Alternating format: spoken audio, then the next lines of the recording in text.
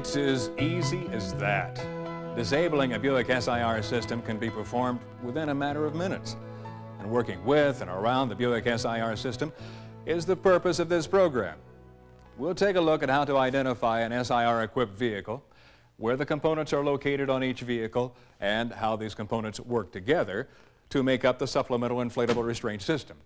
We'll also look at special safety and service considerations related to SIR components.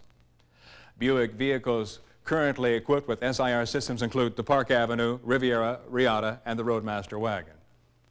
Now, this program is a general overview meant to familiarize you with the SIR system. Now, if your job is to repair SIR systems, attend Class 22008.15 at the GM Training Center. The Supplemental Inflatable Restraint System is an airbag system designed to supplement the vehicle's existing lap and shoulder belts.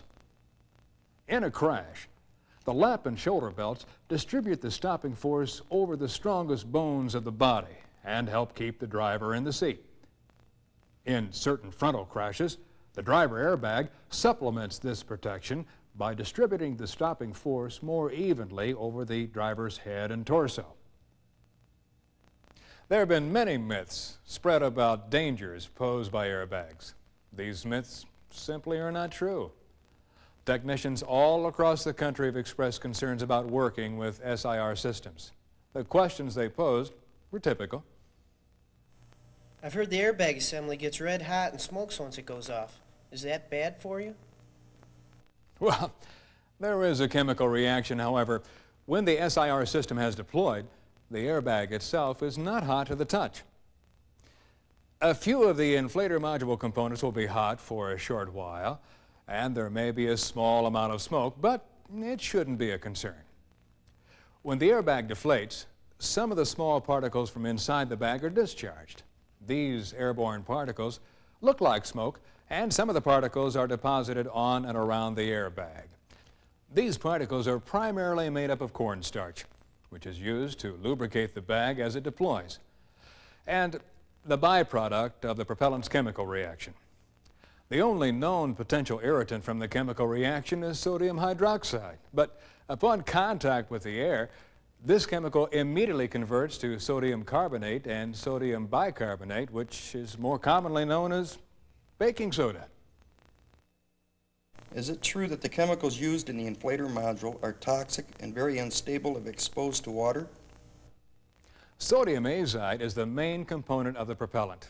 Sodium azide is toxic if ingested in pure form, but it is sealed within a metal canister until ignited, and there's little chance water could come in contact with the chemical.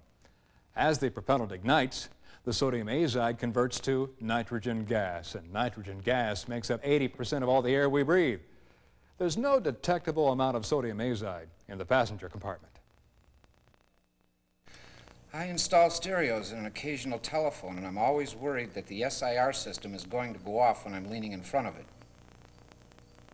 It is perfectly safe to install components around the SIR system, providing you disable the system first. What causes the airbag to go off? Would it go off if I kick the bumper?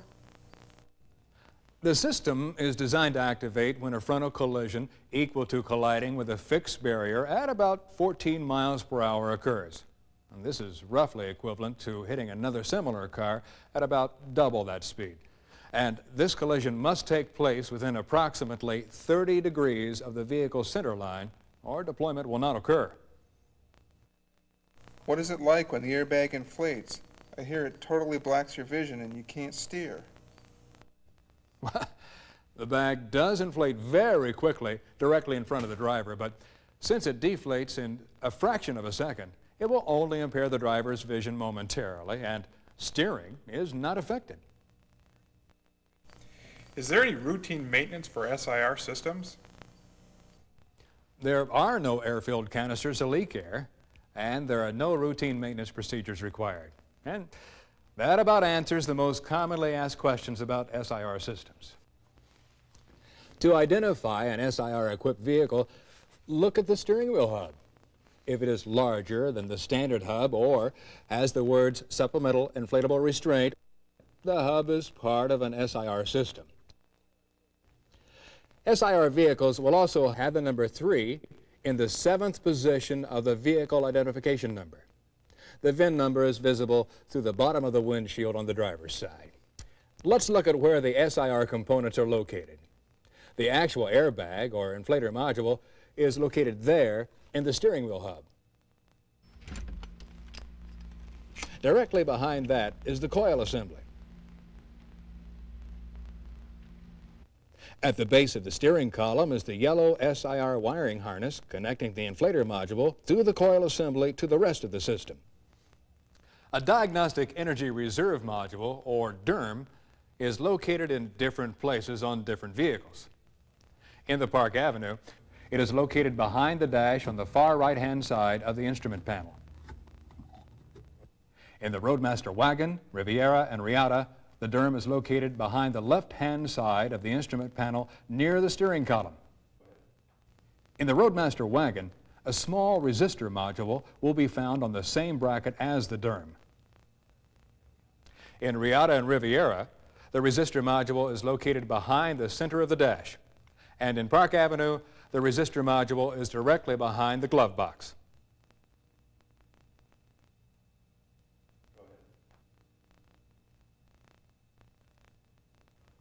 There are 3 separate sensors. 2 are discriminating sensors, and 1 is an arming sensor. On the Park Avenue, Riviera, and Riata, there is a forward discriminating sensor located in the area behind the grill in front of the radiator. The second discriminating sensor and the arming sensor are located in the dual sensor located beneath the dash. The ROADMASTER does not use the dual sensor. There are 2 forward discriminating sensors located on the radiator supports near the headlight openings. The ROADMASTER uses a separate arming sensor located in the center of the instrument panel above and right of the steering column. An SIR system warning lamp is on the instrument cluster. Let's look at just how these components work. We'll start with the DERM. The Diagnostic Energy Reserve Module is a solid-state device that performs 3 functions. First, it provides a 36-volt energy reserve to the system to assure an uninterrupted power supply in the event of vehicle voltage loss. The DERM maintains voltage for up to 10 minutes after the ignition is switched off and the battery has been disconnected. Second, the DERM provides diagnostics by testing steering column circuit resistance and monitoring voltage drop across each component of the system. If the DERM senses an out-of-range condition, it lights the SIR lamp and stores a trouble code in its memory. Finally, when the DERM senses SIR deployment, it stores code 51 in its memory along with other SIR information. Since ignition voltage is supplied to the system as well, the DERM can be disconnected and the system can still deploy. The inflator module contains the inflatable bag, the propellant canister, and the ignition device or initiator. During deployment, current heats the initiator, which ignites the sodium azide. The sodium azide then undergoes a chemical reaction to produce nitrogen, which fills the bag.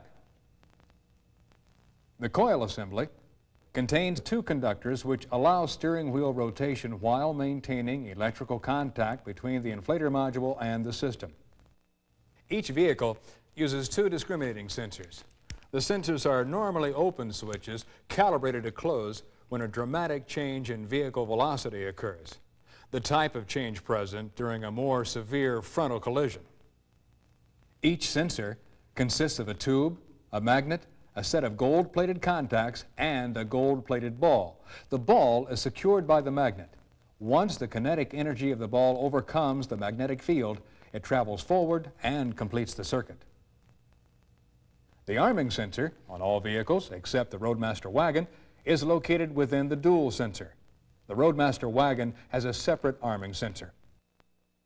The arming sensor applies voltage to the inflator module during a frontal collision to initiate system deployment. The 2 discriminating sensors and the arming sensor operate in a normally open mode. However, each sensor does have a low amperage current which passes through a resistor parallel to the normally open switch contacts. These resistors plus those in the resistor module, help the DERM to detect circuit or component faults. The SIR warning lamp is controlled by the DERM and indicates operational status. When the ignition switch is turned to run, the DERM flashes the lamp 7 to 9 times while performing a system check. This indicates self-diagnosis is in progress. If the lamp remains lit, does not light at all, or comes on while the engine is running, a system fault is indicated. To help reduce the chance of unwanted deployment during service, shorting bars are used. One shorting bar is located in the inflator module connector, and a second bar is located in the coil assembly connector at the base of the steering column. These shorting bars help prevent unwanted deployment anytime the coil or inflator module are disconnected. These shorting bars act to isolate and short out the disconnected portion of the circuit. This prevents the current from flowing through the inflator module, reducing the possibility of unwanted deployment. A third shorting bar is located at the DERM connector. This shorting bar causes the SIR warning lamp to light if the DERM is disconnected. We've seen where each component is located and how they operate. Let's now look at the entire system in action. When an SIR-equipped vehicle is in a frontal collision sufficient enough to close both the arming sensor and at least one of the two discriminating sensors at the same moment, deployment conditions have been met. At this time, both voltage and ground are applied to the inflator module. The propellant is then ignited, causing system deployment. And because the inflator module deployed at just the correct moment, the driver of the vehicle may escape serious harm, especially if they were wearing the lap and shoulder belt. Once an SIR-equipped vehicle has been in a collision, the SIR components in the area of damage must be inspected. And before these inspections, the system must be disabled. At the beginning of the program, we showed you just how easy it is to disable the SIR system. You turn the ignition to the off position. Remove the SIR fuse from the fuse box. Remove the left-hand sound insulator and disconnect the yellow two-way SIR wiring harness at the base of the steering column. It is vital to disable the system whenever working on or around any SIR component. This means when installing a telephone or radio or performing any procedure which involves removing an SIR component. This reduces the possibility of accidentally deploying the system. After a collision, each sensor, bracket, and harness in the damaged area will need to be inspected. If any brackets are distorted in any way, they must be replaced. Service SIR components by replacement only. If deployment occurred, the dual or arming sensor, discriminating sensor, and the inflator module must be replaced, and code 51 must be cleared from the DERM's memory. As with other service procedures, always wear gloves and safety glasses when removing a deployed inflator module, and wash your hands with mild soap and water afterwards. These precautions will help prevent skin irritation in the unlikely event that any irritating residue is present on or around the deployed module. When moving or carrying an undeployed inflator module, always carry the module with the bag and trim cover facing away from your body. Do not carry the module by its wires or rest the module on a work table with the bag facing down. In the unlikely event of accidental deployment, this face-up positioning will prevent the module from catapulting the assembly through the air. When handling sensors, care should be taken not to jar or strike any sensor prior to, during, or after installation. If a sensor is jarred significantly, this could cause the sensor to momentarily close. When mounting the sensor, position the arrow facing toward the front of the vehicle. The keying of the bracket should ensure this, but note the arrow nonetheless. When installing and mounting a new sensor, always use the proper sensor. All sensor calibrations and electrical connectors are designed uniquely for each vehicle series and are constructed for a particular mounting bracket. Always torque the sensor and bracket bolts carefully and never power the system up until this is performed. When diagnosing the system, you can use the T100, Tech 1, or onboard diagnostics to read codes. You'll find two types of codes: current codes that are detected during the current ignition cycle and erased when the fault is corrected, and history codes that include all SIR faults detected since the last time the memory was cleared. You can clear these codes using both the T100 or Tech 1. The Riata and Riviera systems use the onboard diagnostics to access SIR codes. Well, there you have it. An overview of the state-of-the-art Buick Supplemental Inflatable Restraint System. It has been designed with great care, but does take a little expertise to work on and around. By taking the simple precautions we've shown you while working around the system, you can help reduce any risk of injury caused by an unwanted system deployment. And that means you can work with confidence.